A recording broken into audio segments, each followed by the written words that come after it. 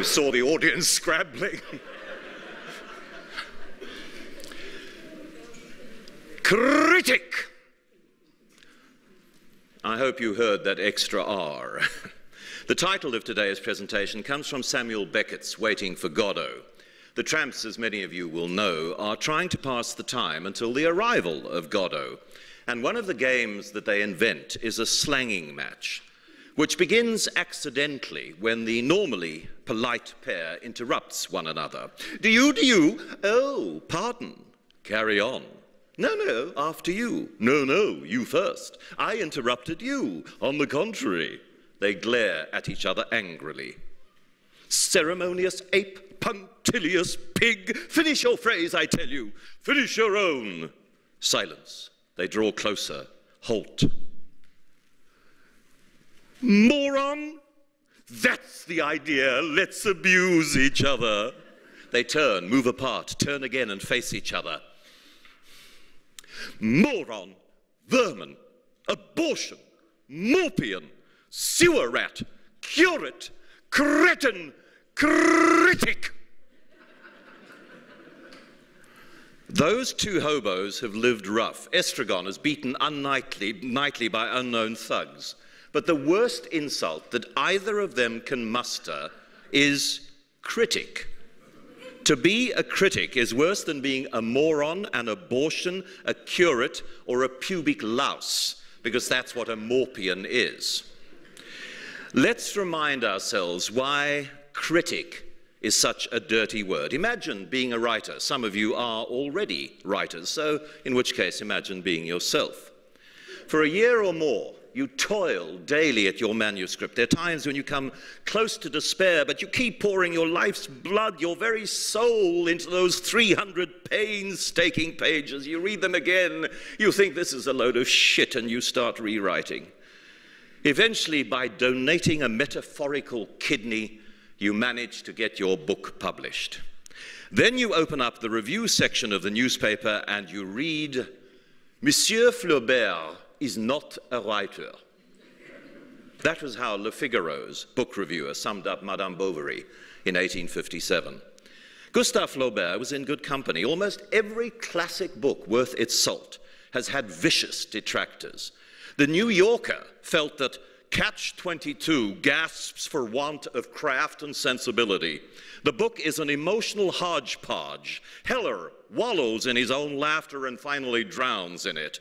What remains is a debris of sour jokes, stage anger, dirty words, synthetic looniness, and the sort of antic behavior that children fall into when they know they are losing our attention.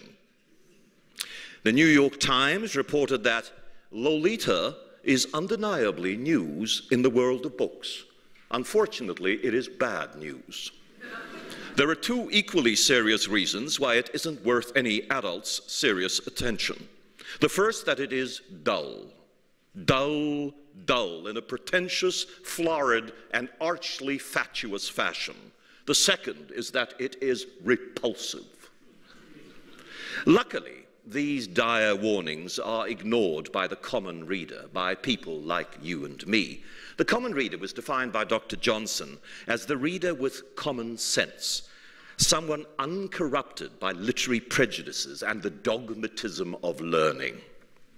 And thanks to the common reader, The Great Gatsby is never omitted from lists of the 200 best works of fiction, despite being greeted on publication with the judgment that Mr. Scott Fitzgerald deserves a good shaking.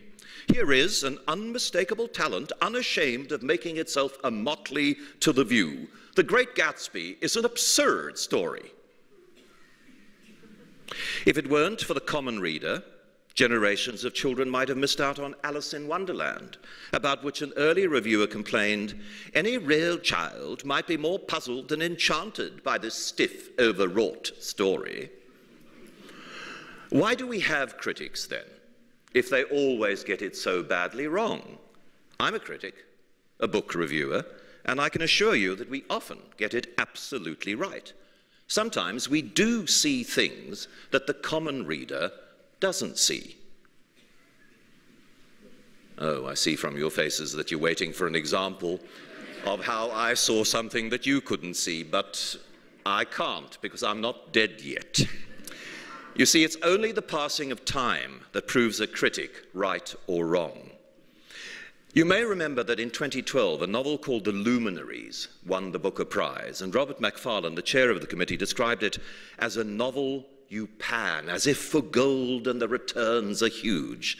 But Kirsty Gunn, reviewing it, or panning it, for The Guardian, said it was a great empty bag, an enormous, wicked, gleeful cheat. Which of the two is true? Time will tell.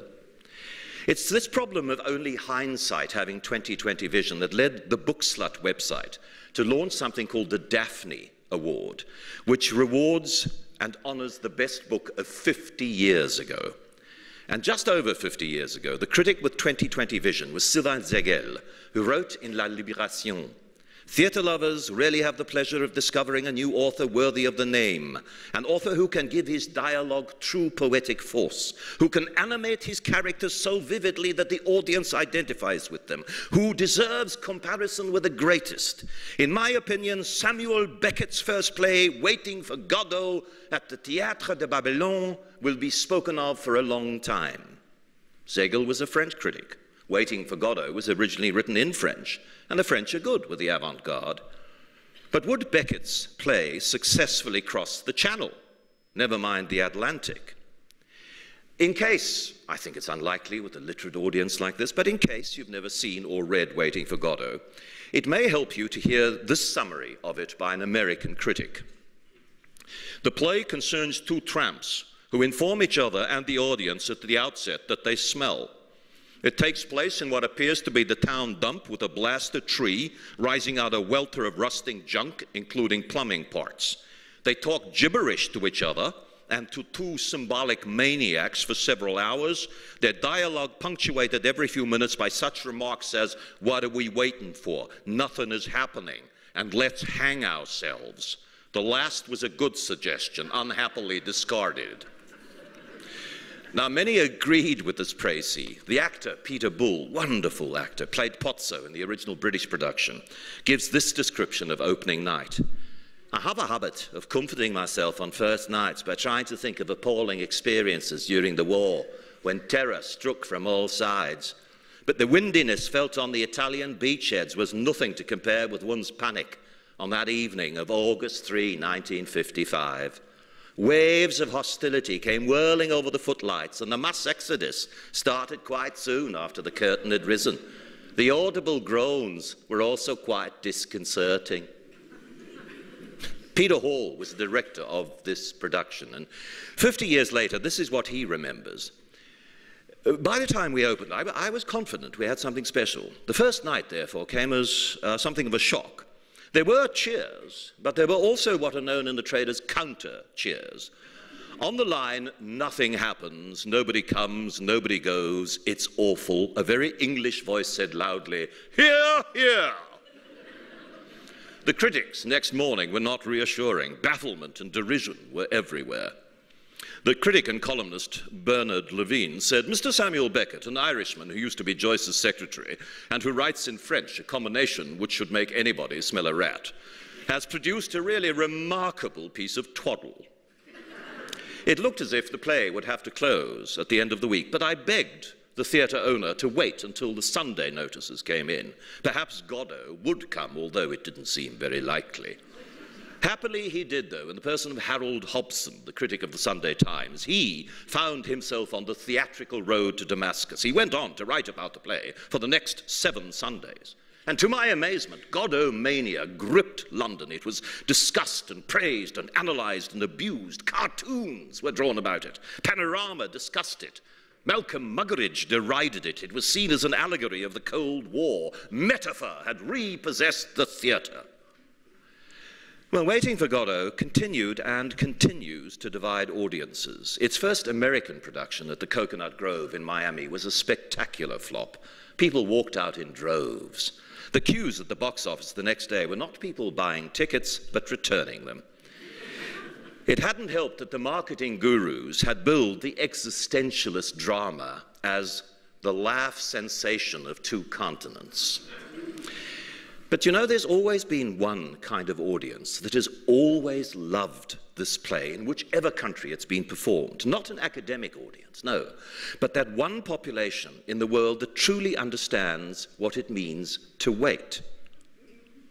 When the play was presented at Florida State Prison, the director remembers how, knowing nothing of theatre etiquette, the inmates on every other line, it seemed, rose from their seats and shouted out comments or questions to the actors. Why did you speak that way to him? Hey, what the hell do you mean by that remark? You two come down here, I got some things to say to you. At the end, the warden ordered the men to line up for the return to their cells. Suddenly, though, the inmates broke ranks and started racing towards the stage. I was terrified, but all they wanted to do was talk with us about the play. Specifically about the identity of Godot. The discussion was informed and eloquent beyond anything I'd ever known in the classroom.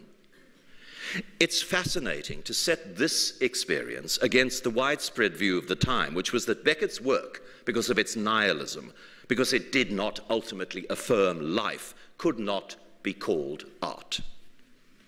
Now, some writers would argue that it is we critics who are nihilistic. Certainly critics sometimes come across as sadistic and even homicidal. It is no discredit to Walt Whitman that he wrote Leaves of Grass, said The Atlantic, only that he did not burn it afterwards.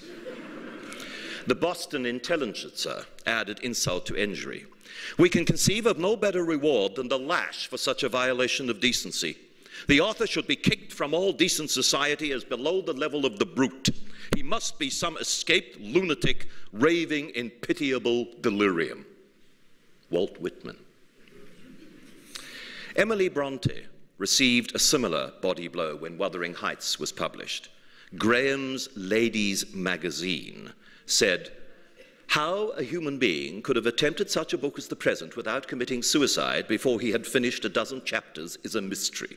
It is a compound of vulgar depravity and unnatural horrors. And a year later, Emily Bronte was dead, but not by suicide. Did the review kill her? Did a bad review kill John Keats, for that matter? Was it the excoriating reviews of Jude the Obscure that caused Thomas Hardy to stop writing novels? How destructive can a bad review really be? Now, Charlotte Bronte was at pains to assert that she and her sisters, Emily and Anne, were indifferent to negative criticism. They only cared for each other's trusted opinions. Though they collaborated in creating imaginative kingdoms as children, as adults, they wrote separately in secret until one day Charlotte Bronte came across a manuscript of her sister Emily's poems. These were not common effusions, nor at all like the poetry women generally write, wrote Charlotte. I thought them condensed and terse, vigorous and genuine. To my ear they had also a peculiar music, wild, melancholy, and elevating. And unlike so many would-be authors, Emily didn't want to be discovered. It took her hours to be reconciled to the fact that her sister had discovered her manuscript, and it took days to be persuaded that the poems merited publication. So the three sisters decided to arrange a small selection of their poems and, if possible, get them printed. The Bronte sisters, as you know, felt obliged to write under pseudonyms, and in her preface to a posthumous edition of Wuthering Heights, Charlotte explains the choice. Averse to personal publicity, we veiled our own names under those of Currer, Ellis, and Acton Bell. We had a vague impression that authoresses are liable to be looked on with prejudice.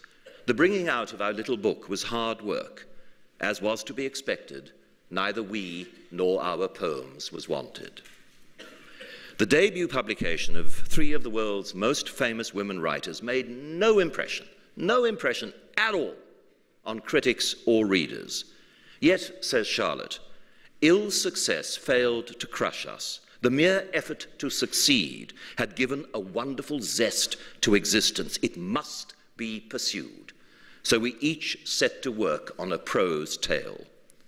Emily's prose tale was the iconic Wuthering Heights. And after an early rejection, Charlotte's second attempt at a prose tale was Jane Eyre. Charlotte writes in the preface that when these novels appeared at last, critics failed to do them justice. The immature but very real powers revealed in Wuthering Heights were scarcely recognized. Its import and nature were misunderstood. The identity of its author was misrepresented. It was said that this was an earlier and ruder attempt of the same pen which had produced Jane Eyre. Unjust and grievous error. We laughed at it first, but I deeply lament it now. Only one critic, says Charlotte, discerned the real nature of Wuthering Heights and has with equal accuracy noted its beauties and touched on its faults. Too often do reviewers remind us of the mob of astrologers and Chaldeans and soothsayers gathered before the writing on the wall and unable to read the characters or make known the interpretation. We have a right to rejoice when a true seer comes at last, excellent spirit, to whom have been given light, wisdom, and understanding, who can accurately read the men tekel parts in an original mind, and who can say with confidence, this is the interpretation thereof.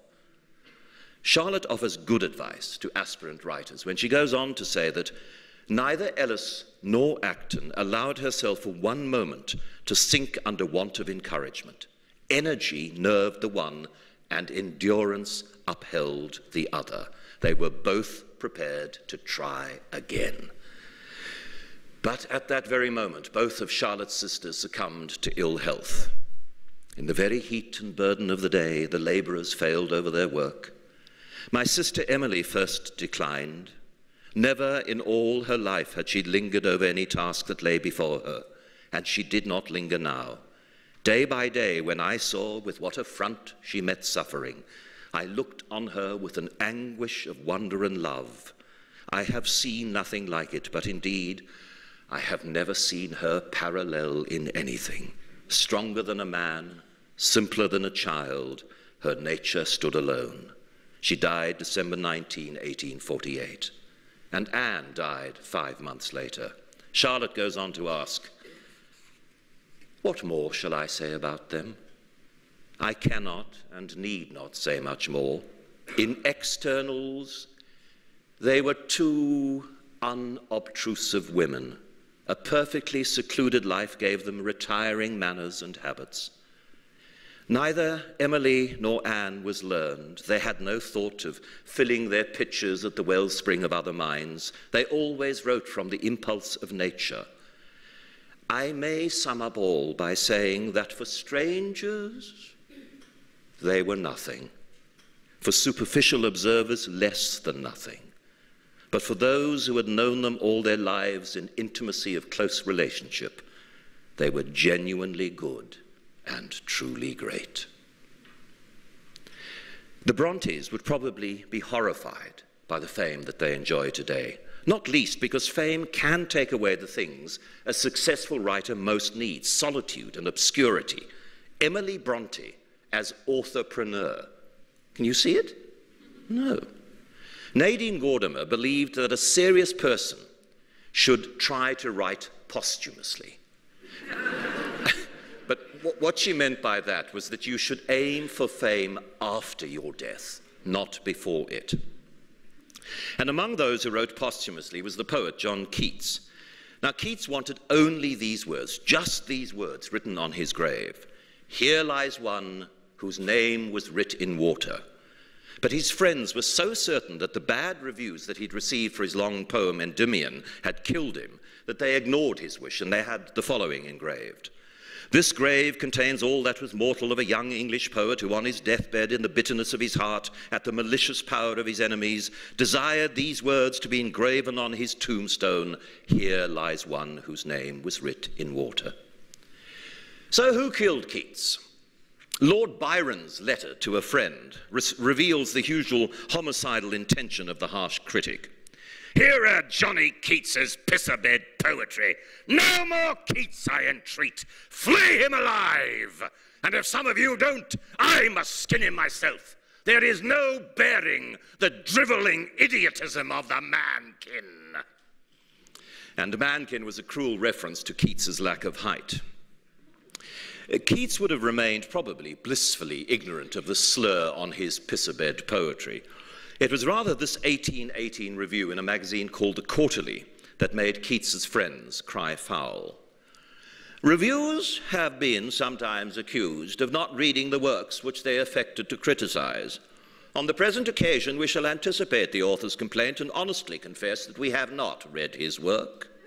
Not that we have been wanting in our duty, far from it. We have made efforts almost as superhuman as the story itself appears to be to get through it.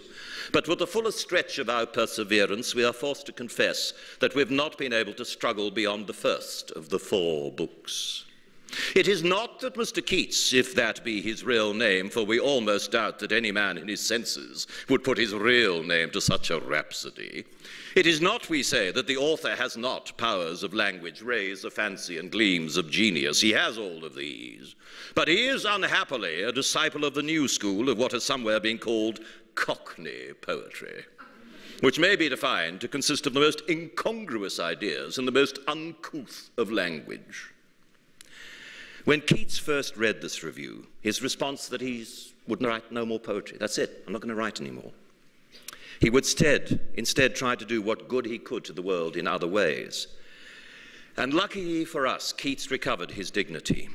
To a kind friend who sent him snippets of better reviews, Keats wrote, "I cannot but feel indebted to those gentlemen who have taken my part. As for the rest, I begin to get a little acquainted with my own strengths and weaknesses. Praise and blame has but a momentary effect on the man whose love of beauty in the abstract makes him a severe critic of his own works." And again, "There have been 2 letters in my defense in the Chronicle and 1 in the Examiner. This is a mere matter of the moment. I think I shall be among the English poets after my death." One can't help thinking that perhaps that bad review only strengthened Keats's resolve to be among the English poets after his death. But perhaps that critic wasn't wrong, despite how hurtful he wrote. Apart from its famous opening line, "A thing of beauty is a joy forever," Endymion is not much read anymore. Look, we're talking about a single poem that runs to 4 books in length, each book consisting of 1,000 rhymes, 1,000 lines of rhyming couplets. I mean, ain't nobody got time for that, at least of all Keats himself. But by the time the bad reviews came out, he had 2 years left to live. And now Keats began to live in a heightened state of inspiration, nursing his dying brother, falling in love, becoming aware of his own imminent mortality. And turning briefly from his brother Tom's deathbed, he wrote, "I wish I could say that Tom was better. His identity presses upon me so all day that I am obliged to go out, although I had intended to have given some time to study alone.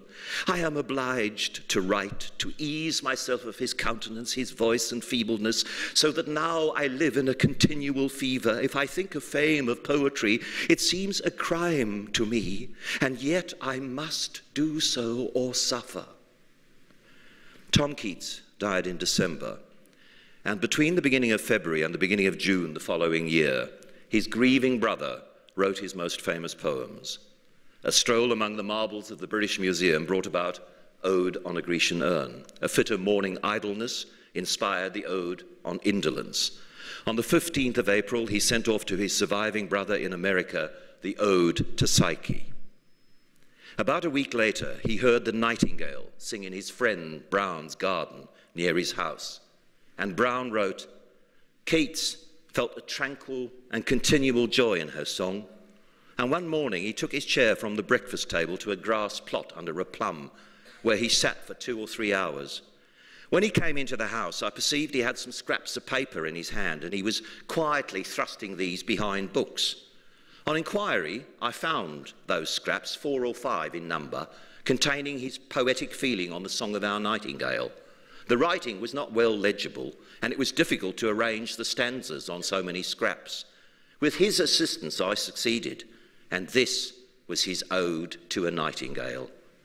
Immediately, I searched for more of his fugitive pieces, in which task, at my request, he again assisted me. From that day, he gave me permission to copy any verses he might write, and I fully availed myself of it. He cared so little for them himself, when once his imagination was released from their influence, that he required a friend at hand to preserve them." And Keats was now in a transcendent state. He wanted to write, "From the mere yearning and fondness I have for the beautiful, even if my night's labours should be burnt every morning and no eye ever rest upon them." The weather was fine as he walked in nature, completely attuned to the beauty around him, impervious to his critics and indifferent to critical success.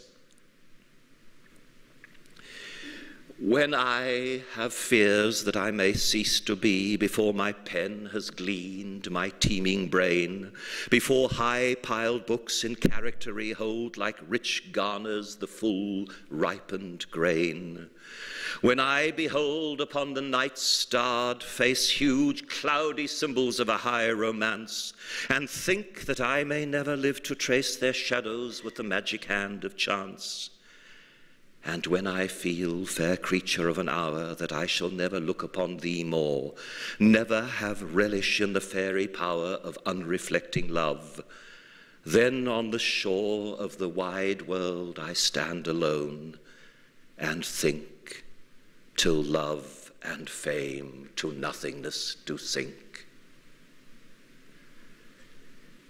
It wouldn't have been the only occasion in which a bad review led to a fresh poetic outpouring. Thomas Hardy never wrote another novel after Jude the Obscure was so crudely dubbed Jude the Obscene by a reviewer who described the work as naked squalor and ugliness. Readers and critics alike could not handle the fact that Hardy's characters slept with each other outside of wedlock, and were especially repulsed by the scene in which Jude's children hang themselves. The eldest leaves behind a note which reads, "Done because we are too many." Hardy, who had become universally loved through Far From the Madding Crowd, now became universally hated. The Bishop of Wakefield was so disgusted by the novel that he threw his copy into the fire. The New York Bookman called it simply one of the most objectionable books that we've ever read in any language whatsoever. And Hardy lived for another 3 decades after the publication of that, but he did not write another novel. That was the impact those reviews had. But when his wife Emma died, he began writing now the famous poems of 1912, 1913. "Woman, much missed how you called to me, saying that now you are not as you were, when you had changed from the one who was all to me, but as at first when our day was fair." Who's to say whether these wonderful elegies would have been written if Hardy were still a practicing novelist? The good little Thomas Hardy, I should say, because that's how Henry James, whose critical misery we will next consider, condescendingly referred to him. "The good little Thomas Hardy," wrote Henry James, "has scored a great success with Tess of the D'Urbervilles, which is chock full of faults and falsity, and yet has a singular charm." You know, we often make the mistake of imagining that writers of bygone eras were all, or would have been, on excellent terms, but the truth is that they were no fonder of each other than any other bunch of competitors.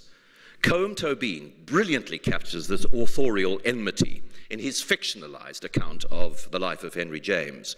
The novel's called The Master, and when it opens, we're following Henry James on the first night of a play that he'd written, Guy Domville.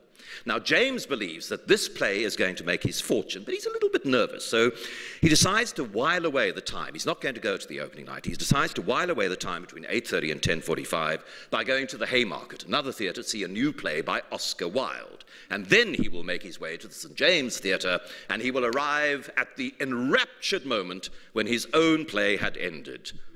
But he still has these intervening hours to get through. And this is what Tobin writes. He would have given anything now to be 3.5 hours into the future, to know the result, to bathe in the praise and the adulation.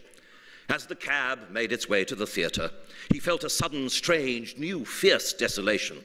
It was too much, he thought. He was asking too much. He forced himself to think about the scenery, the golden lighting, the costumes, and the drama itself, and those who had accepted the invitations, and he felt then only hope and excitement. He had shown Goss the list of those who would fill the stalls and dress circle, and Goss had said, "Oh, such a galaxy of aristocratic, literary and scientific celebrity would gather in St. James's Theatre as had never before been seen in a London playhouse. Above them would be, how should he say it, the people who had paid money, the real audience whose support and applause would mean more than the support and applause of his friends. They were, he almost said it aloud, the people who do not read my books, for that is how we shall know them. Instantly, as soon as he set foot on the pavement outside the Haymarket, he became jealous of Oscar Wilde. There was a levity about those who were entering the theatre. They looked like people getting ready to enjoy themselves. He had never in his life, he felt, looked like that himself. And he did not know how he was going to manage these hours among people who seemed so jolly, so giddy, so jaunty, so generally cheerful. No one he saw, not one single face, no couple nor group, looked to him like people who would enjoy Guy Domville. As the curtain rose and the audience began to laugh at lines which he thought crude and clumsy, he felt under siege. He did not laugh, not once. He thought not a moment was funny, but more importantly, he thought not a moment was true. Every line, every scene was acted out as though silliness were a higher manifestation of truth. No opportunity was missed in portraying witlessness as wit. The obvious and shallow and glib provoked the audience into hearty and hilarious laughter. The writing, line by line, was a mockery of writing, an appeal for cheap laughs, cheap responses. The sense of a corrupt ruling class was shallow. The movement of the play was wooden, the play was badly made. Once it was over, he thought no one would remember it, and he would remember it only for the agony he felt, the pure, sheer tension about his own play going on just a short walk away. His drama was about renunciation, he thought, and these people had renounced nothing. At the end, they called the actors back for further bows, and he saw from their flushed and happy faces that they did not have any immediate plans to mend their ways. As he walked across St. James's Square to learn his own fate, the complete success of what he had just seen seemed to him to constitute a dreadful premonition of the shipwreck of Guy Domville. And he stopped in the middle of the square, paralyzed by the terror of this probability, afraid to go and learn more. Later, over years, he would hear hints and snatches of what had occurred. The paying public, it seemed, had begun to shift and shuffle, cough and whisper, even before the first act was over. In the second act, they laughed when Mrs. Edward Saker appeared in her large and expansive period costume. And once they began to laugh, they began to enjoy being offensive. It was not long before the laughter turned to jeers.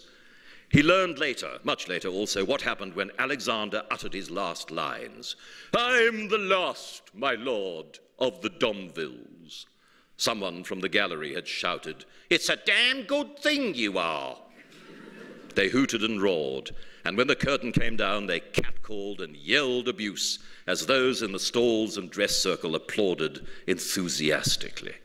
He was told that there were wild shouts of "author, author" from his friends in the audience, but they were not wild enough for him to hear.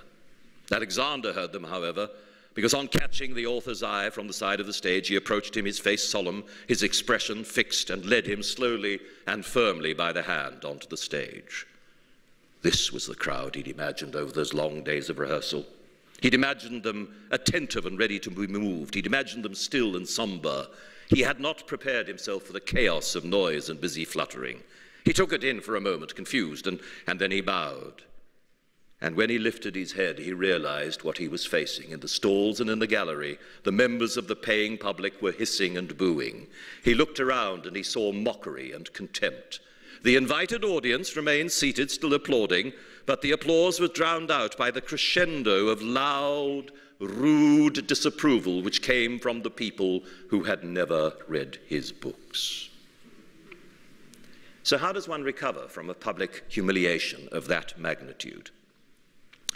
It's a mystery, but 2 weeks later, Henry James made this entry into his notebook. "I take up my own old pen again, the pen of all my old unforgettable efforts and sacred struggles. To myself, today, I need say no more. Large and full and high, the future still opens. It is now indeed that I may do the work of my life, and I will." While we obviously must admire this resolve in this notebook entry, we shouldn't forget that Guy Domville was not a great play, and Henry James could not see that. He would have preferred for his play to have been a success and for Wilde's play to have been a flop. I mean, he called Wilde variously a fatuous fool, a 10th-rate cad, and an unclean beast to his friends. As Claude Chabrol once said, sometimes you are the pigeon and sometimes you are the statue. Clive James has a wonderful poem on this little spoken about subject of authorial enmity. It's called "The Book of My Enemy Has Been Reminded." The book of my enemy has been reminded, and I'm pleased. In vast quantities it has been reminded, like a van load of counterfeit that has been seized and sits in piles in a police warehouse. My enemy's much prized effort sits in piles in the kind of bookshop where remaindering occurs. Great square stacks of rejected books, and between them aisles one passes down, reflecting on life's vanities, pausing to remember all those thoughtful reviews lavished to no avail upon one's enemy's book. For behold, here is that book among these ranks and banks of duds, these ponderous and seemingly irreducible cairns of complete stiffs. The book of my enemy has been reminded, and I rejoice. It has gone with bowed head like a defeated legion beneath the yoke. What avail him now his awards and prizes? The praise expended upon his meticulous technique, his individual new voice, knocked into the middle of next week. His brainchild now consorts with the bad buys, the sinker clinkers, dogs and dregs, the Edsels of the world of movable type, the bummers that no amount of hype could shift, the unbudgeable turkeys. Yea, his slim volume with its understated wrapper bathes in the blare of the brightly jacketed Hitler's war machine. His unmistakably individual new voice shares the same scrapyard with the forlorn skyscraper of the Kung Fu cookbook. His honesty, proclaimed by himself and believed by others, his renowned abhorrence of all posturing and pretense, is there with Pertwee's promenades and pierrots, 100 years of seaside entertainment. And oh, this above all, his sensibility in its hair-like filaments, his delicate, quivering sensibility is now as one with Barbara Windsor's Book of Boobs. A volume graced by the descriptive rubric, "My boobs will give everyone hours of fun." Soon now a book of mine could be remainded also, though not to the monumental extent in which the chastisement of remaindering has been meted out to the book of my enemy, since in the case of my book it'll be due to a miscalculated print run, a marketing error, nothing to do with merit. But just supposing that such an event should hold some slight element of sadness, it will be offset by the memory of this sweet moment. Chill the champagne and polish the crystal goblets. The book of my enemy has been remainded, and I am glad. So the moral of the story is, don't believe all those friendly little coteries that you see at Franschhoek and Open Book and Woordfeest and all those literary festivals. Wait until the authors are dead and their letters and diaries have been published. Then you will know what they think of one another. For example, what did Nabokov think of Hemingway? I read him for the first time in the early 40s, something about bells, bulls and balls, and loathed it. What did Gore Vidal say about John Updike? I can't stand him. Nobody will think to ask because I'm supposedly jealous, but I outsell him. I'm more popular than he is, and I don't take him very seriously. Oh, he comes on like a worker's son, like a modern-day D.H. Lawrence. But he's just another boring little middle-class boy hustling his way to the top if he can do it. What did Mary McCarthy say about J.D. Salinger? I don't like Salinger, not at all. That last thing isn't a novel anyway, whatever it is. I don't like it, not at all. It suffers from this terrible sort of metropolitan sentimentality. And it's so narcissistic. And to me also it seems so false, so calculated, combining the plain man with an absolutely megalomaniac egotism. I couldn't stand it. What did Martin Amis think of Miguel Cervantes? Reading Don Quixote can be compared to an indefinite visit from your most impossible senior relative, with all his pranks and dirty habits and unstoppable reminiscences and terrible cronies. When the experience is over and the old boy checks out at last on page 846, the prose wedged tight with no breaks for dialogue, you will shed tears, all right, not tears of relief or regret, but tears of pride. You made it, despite all that Don Quixote could do. What did Samuel Johnson think of John Milton's Paradise Lost? Paradise Lost is one of the books in which the reader admires and lays down and forgets to take up again. None ever wished it longer than it is.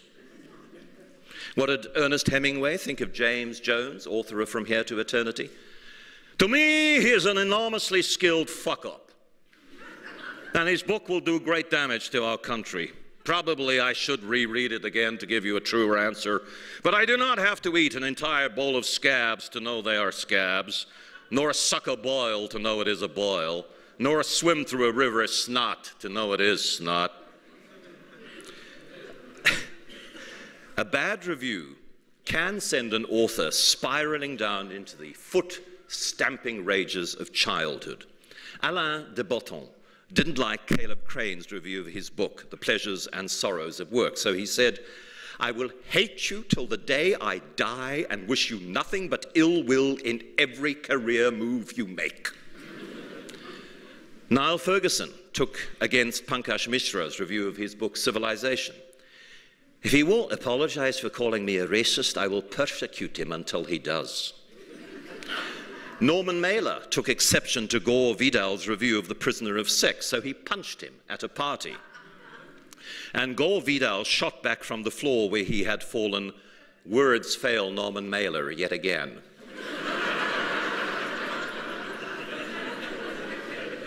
Richard Ford waited 2 years to get his revenge on Colson Whitehead, who'd panned Ford's book A Multitude of Sins in the New York Times.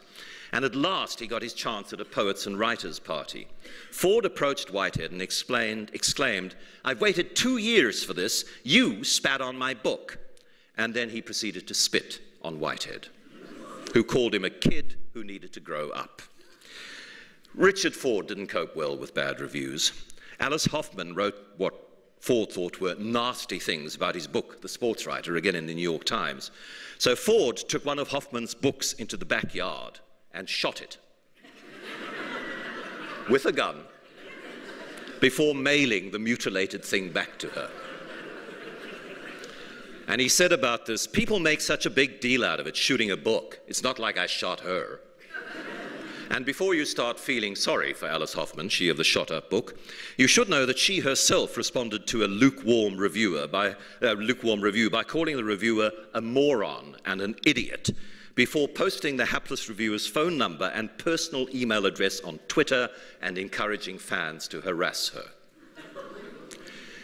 There's a quote from Jules Renard, a French novelist who kept a marvelous writer's diary that helps to understand perhaps why writers actually need to hate one another's work. He wrote, I read novel upon novel. I stuff myself with them. I inflate myself with them. I'm full up to my throat with them in order that I may be disgusted with their commonplaces, their repetitions, their conventions, their systematic methods of procedure, so that I may do otherwise. Is there a right way for a writer to react to a critic? Not everyone can turn the other cheek like a Bronte, or grit their teeth and go on to create greater work as Keats, Hardy, and Henry James so heroically did. For James Joyce, a writer has three indispensable weapons: silence, exile, and conning. George Bernard Shaw's advice is helpful. I learned long ago never to wrestle with a pig. You get dirty, and besides, the pig likes it. Brendan Behan summed it up in this way: a critic at a performance is like a eunuch in a harem. He sees it performed nightly, but he cannot do it himself. And hatred of critics has been there since the novel's earliest beginnings. Henry Fielding, one of the earliest novelists, wrote throughout his novel, Tom Jones, addressed an imaginary, rule-obsessed critic as my good reptile. And Lawrence Sterne took this further in Tristram Shandy. Of all the cants which are canted in this canting world, though the cant of hypocrites may be the worst, the cant of criticism is the most tormenting. The narrator of Tristram Shandy goes so far as to say, I would go 50 miles on foot, for I have not a horse worth riding on, to kiss the hand of that man whose generous heart will give up the reins of his imagination into his author's hands. Be pleased he knows not why and cares not wherefore. So is that the answer? To find a generous reader who is pleased by what she reads, not knowing or caring why what she reads is supposedly good. Chekhov doubted that any writer's psychology was that simple. He put two writers into his play, The Seagull. Trepliev is young and green, and his first play has displeased both his mother and his sweetheart, and Trigorin is a mature and successful writer. In this scene, Trepliev and Trigorin both encounter the young and beautiful Nina. Trepliev comes in without a hat on, carrying a gun and a dead seagull. "Are you alone here?" "Yes." Trepliev lays the seagull by her feet. "What do you mean by this?" "I was base enough today to kill this gull. I lay it at your feet." "What's happening to you?" She picks up the gull and stands looking at it. Trepliev, after a pause, "So shall I soon end my own life?" "You've grown so irritable lately, and you talk so darkly and symbolically, that you must forgive me if I fail to follow you. I am too simple to understand you." "All this began when my play failed so dismally. A woman can never forgive failure. I have burnt the manuscript to the last page. Oh, if you could only fathom my unhappiness. Your estrangement is to me terrible, incredible.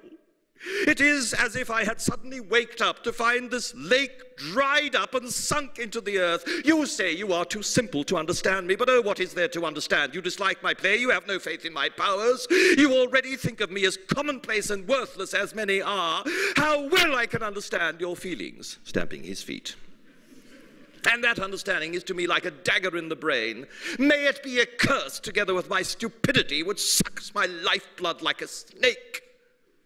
He sees Trigorin approaching, reading a book. "Oh, there comes real genius, striding along like another Hamlet, and with a book too. Words, words, words. Oh, you feel the warmth of that sun already. You smile, your eyes melt and glow liquid in its rays. I shall not disturb you." And he goes out. And the famous older writer, Trigorin, now greets Nina. "Oh, how are you, Miss Nina? Owing to an unforeseen development of circumstances, it seems that we are leaving here today. You and I shall probably never see each other again, and I am sorry for it. I seldom meet a young and pretty girl now. I can hardly remember what it feels to be 19. And the young girls in my books are seldom living characters. I should like to change places with you, if but for an hour, to look out at the world through your eyes and find out what sort of a little person you are. And I should like to change places with you." "Why?" "To find out how a famous genius feels. What is it like to be famous? What sensations does it give you?" "What sensations? I don't believe it gives any. Either you exaggerate my fame, or else, if it exists, all I can say is that one simply doesn't feel fame in any way. But when you read about yourself in the papers, oh, if the critics praise me, I am happy. If they condemn me, I am out of sorts for the next 2 days. Oh, this is a wonderful world. If you only knew how I envy you. Men are born to different destinies. Some dully drag a weary, useless life behind them, lost in the crowd, unhappy, while to 1 out of 1,000,000, you, for example, comes a bright destiny full of interest and meaning. You are lucky." "I? Lucky? I hear you talking about fame and happiness and bright destinies, and those fine words of yours mean as much to me, forgive my saying so, as sweetmeats do, which I never eat. You are very young and very kind." "Oh, but your life is beautiful." "I see nothing especially lovely about it. Excuse me, I must go at once and begin writing again. I am in a hurry, but let us discuss this bright and beautiful life of mine, though. Violent obsessions sometimes lay hold of a man. He may, for instance, think day and night of nothing but the moon. I have such a moon. Day and night I am held in the grip of one besetting thought, to write, write, write. Hardly have I finished one book than something urges me to write another, and then a third, and then a fourth. I write ceaselessly. I am, as it were, on a treadmill. I hurry forever from one story to another, and I can't help myself. Do you see anything bright and beautiful in that? Even now, thrilled as I am by talking to you, I do not forget for an instant that an unfinished story is waiting for me. I smell heliotrope. I mutter to myself, a sickly smell, the colour worn by widows. I must remember that in writing my next description of a summer evening. I catch an idea in every sentence of yours or of my own, and hasten to lock all these treasures in my literary storeroom, thinking that one day they may be useful to me. Oh, but don't your inspiration and your act of creation give you moments of lofty happiness? Yes. Writing is a pleasure to me, and so is reading the proofs, but no sooner does a book leave the press than it becomes odious to me. It is not what I meant it to be. I made a mistake to write it at all. I am provoked and discouraged. Then the public reads it and says, yes, it is clever and pretty, but not nearly as good as Tolstoy. Or, it is a lovely thing, but not as good as Turgenev's Fathers and Sons.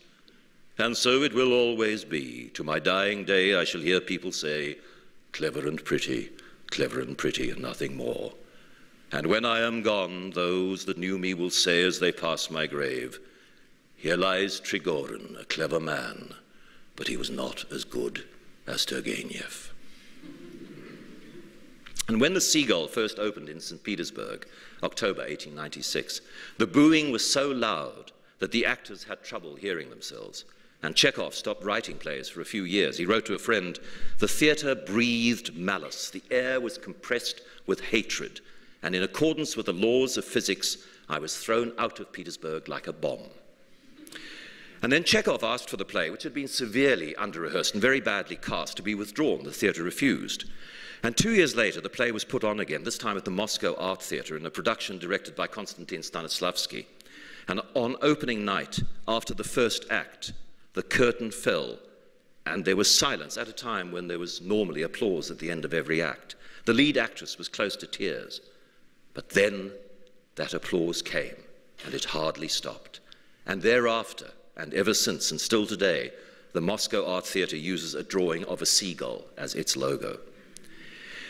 And to hear Chekhov's character griping about his good reviews because he craves something even better, he craves superlatives, makes one think about how nowadays, and this is something I find truly troublesome, books that are just clever and pretty, and there's nothing wrong with being clever and pretty if you're a book, but these days books that are just clever and pretty are described as compulsively readable, jaw-droppingly good, impossible to put down, delicate, spellbinding. One reviewer described an Alice Munro book as a big dish of beluga caviar sailing in on a sparkling bed of rice with a mother-of-pearl spoon. It's cloying enough to make one long for Dorothy Parker. This is not a novel to be tossed aside lightly. It should be thrown with great force. Perhaps all of these passionate responses to literature of the last 45 minutes, vitriolic or laudatory, may have left you feeling a little wondering and confused. How should one read a book? That is the title of an essay by Virginia Woolf. So let's hear her advice. Wait for the dust of reading to settle, for the conflict and the questioning to die down. Walk, talk, pull the dead petals from a rose, or fall asleep. Then suddenly, without our willing it, the book will return, but differently. It will float to the top of the mind as a whole. Details now fit themselves into their places. We see the shape from start to finish. It is a barn, a pigsty, or a cathedral. Now then, we can compare book with book as we compare building with building. But this act of comparison means that our attitude has changed. We're no longer the friends of the writer. Now we are his judges.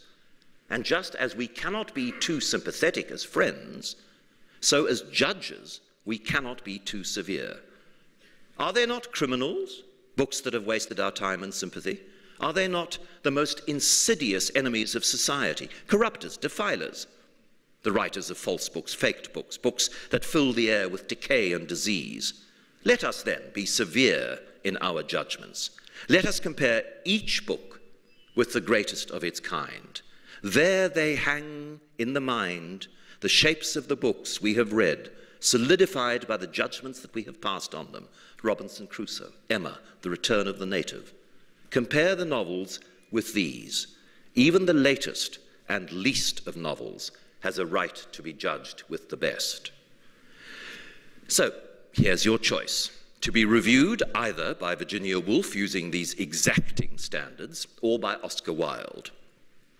In The Critic as artist, Wilde's spokesman Gilbert announces, anybody can write a 3-volume novel. It merely requires a complete ignorance of both life and literature.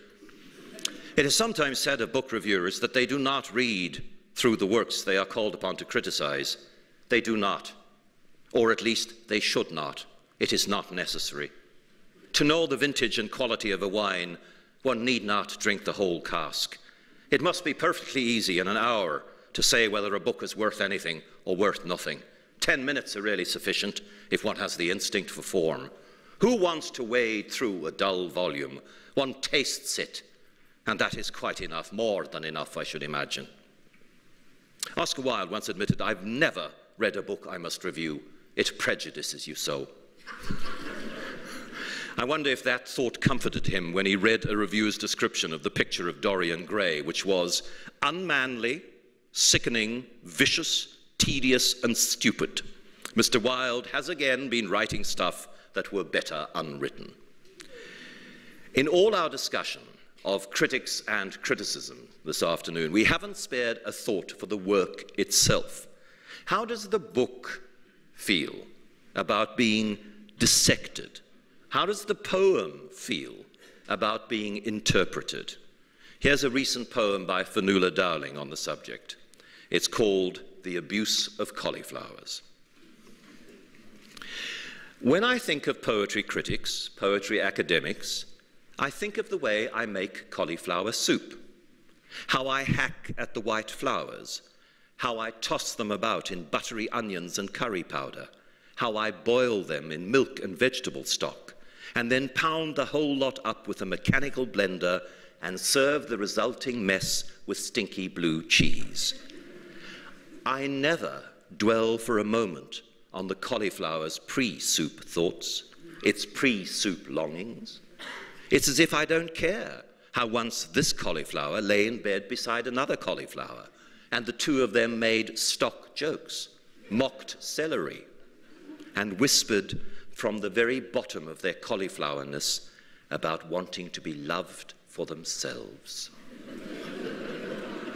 Thank you very much for your attention.